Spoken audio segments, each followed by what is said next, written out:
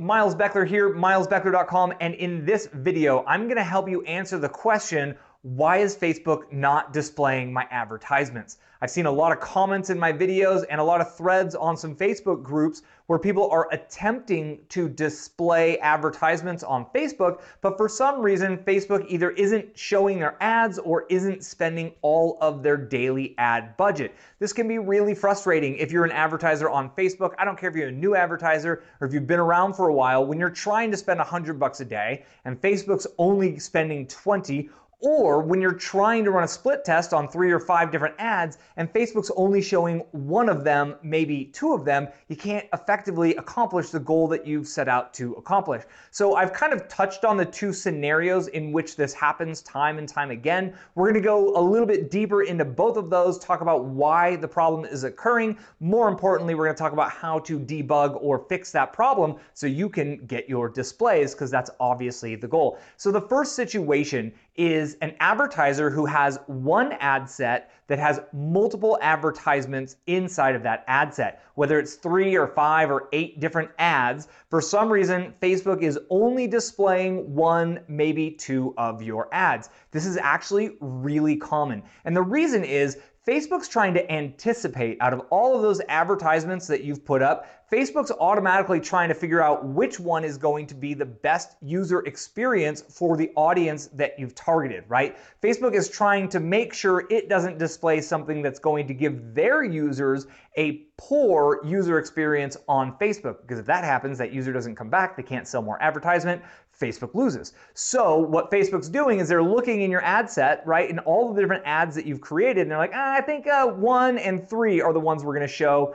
The other ones, meh, we're just not gonna show it. And that's totally normal. So what do? Because you obviously wanna split test your advertisements. Well, what you need to do in order to force Facebook to display all of your advertisements is you need to duplicate out your ad set and run 1 advertisement per ad set. So if you've got 1 main ad set right now that's got like 1 million people inside of the ad set and you're trying to run 5 different ads, what you'll do is you'll break it out and you can duplicate that ad set out 5 times. You put 1 unique advertisement in each of those ad sets, so each ad set has 1 ad. Then you divide your budget by 5 and you put that divided number, right? So let's say you were doing $100 per day, you would put $20 per day in each of the 5 ad sets. You're essentially distributing your budget and distributing your advertisements into 5 separate ad sets. If you had 8, do 8. The question comes up at this point, well, wouldn't I have overlapping audiences? The answer is kind of maybe. Like obviously at some point you would, but you only need enough displays to see which one of those ads gets the highest click-through rate and the best cost per lead for you, or cost per sale, whichever your KPI is. So you're not going to be running it long-term in this structure. Short-term, I'm comfortable. I've done this many times, and I'll run that same ad set, that same audience, and I'll run it against each other. If you want to make sure that people who liked or commented or clicked on ad set A don't see ad sets B through E, simply create a custom audience that is the people who have engaged on your posts, and then exclude those individuals from all 5 of those ad sets. So if somebody clicks the angry face, if they comment, if they like, if they make any sort of engagement, including the read more button up top on the top text, then it would remove them so you won't be double displaying to those individuals.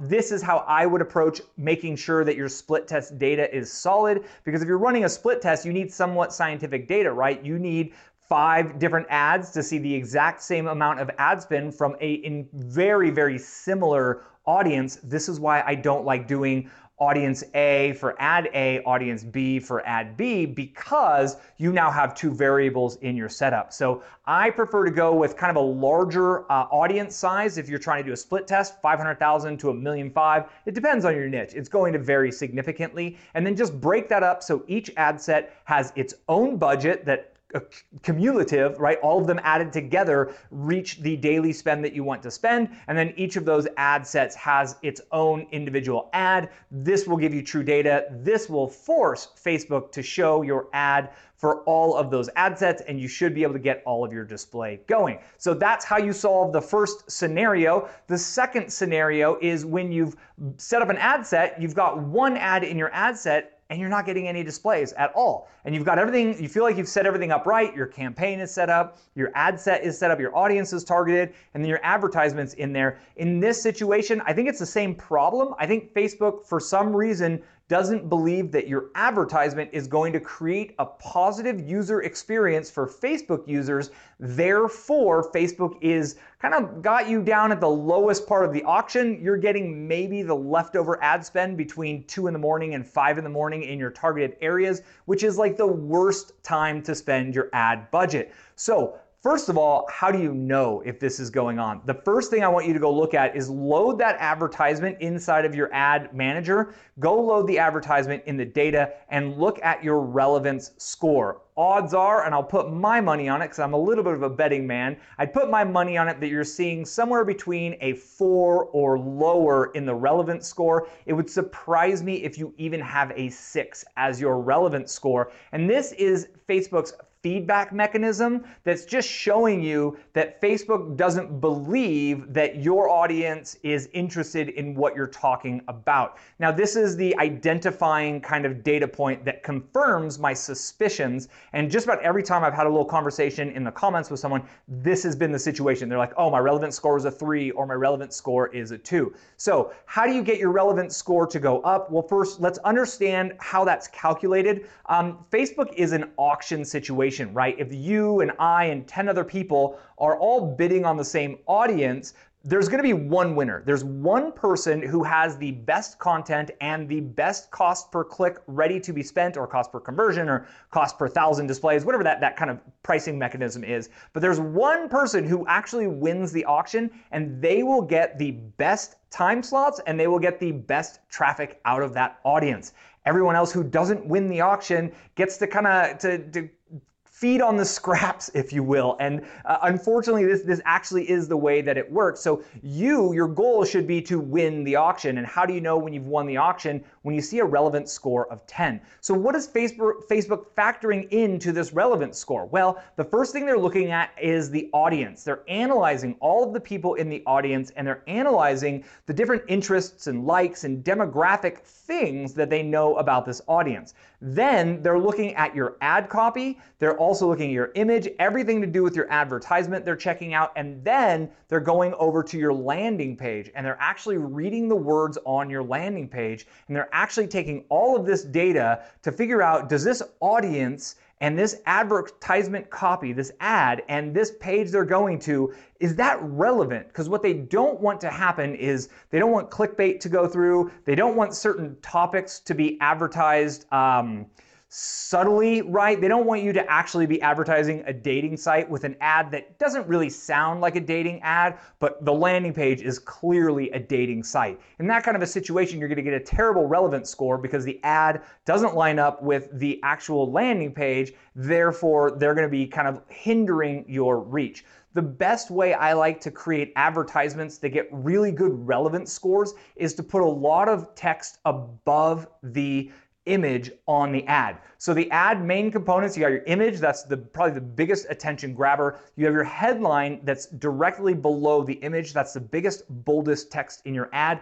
Those are very limited into what you can put, but it's important above the actual image, that text field, you can put in hundreds, if not thousands, of characters. I wrote one ad, it's several hundred words long. I don't know exactly how many words you can fit in there, but I like to tell stories in that situation. I like to get it to where users are clicking the read more button, the more button, they're reading the entire advertisement. I'm pre-indoctrinating them to my ideas. I'm pre-framing them through my ad copy to want what they're gonna see when they get to my landing page and when they get inside of my funnel. funnel. That way people who click the read more and the more button, they've engaged with my ad. That's a good signifier to increase my relevance score. They get down, they click on the link, they're ready to obtain that which I'm giving away in the top of my funnel. Facebook sees all of this process, including all of that top copy text that you create, and it creates a much better appearance of a more positive user experience for Facebook users on Facebook. Wow, that felt like a mouthful. I don't know if that was or not, but do you get what I'm saying here? So more copy, more relevant copy, tell stories, case studies, testimonials can work great in there, and make sure that you're being really consistent, right? That the audience you're targeting is truly interested in that which you're offering, and that you use almost identically, right? In my below the image in my advertisement, that headline text, I often put that text on my landing page. The main keywords, the verb, the adjective, the thing they're going to get, the big promise, the hook, whatever you want to call it, that needs to be the same from your advertisement to your landing page. And that needs to be something that Facebook thinks that the audience you're targeting is truly interested in. And that is how you will create a new ad that has a higher likelihood of getting a much higher relevance score. And when you start seeing 8s, 9s, and 10s, your cost per action is going to go down, your cost per display is going to go down. You're probably going to be getting into better segments of Facebook's audiences at that point in time, and your cost per lead should go down and your conversion rates should go up. Those are the two biggest things. I keep seeing it over and over and over. Now, haha, I have a video to link people to when they ask this question, but you obviously found this video on your own. Therefore, go about doing and implementing what I've talked about here, whether you need to run your split tests and get full display on all 5 or 3 or 7, however many ads you're running. Take that approach, or if you're not getting any displays on the one and only ad you've got in there, now you know the trick to get a higher relevance score and monitor that relevance score, and you'll notice as that number goes up, you'll be getting more displays and you'll be able to spend all of your budget.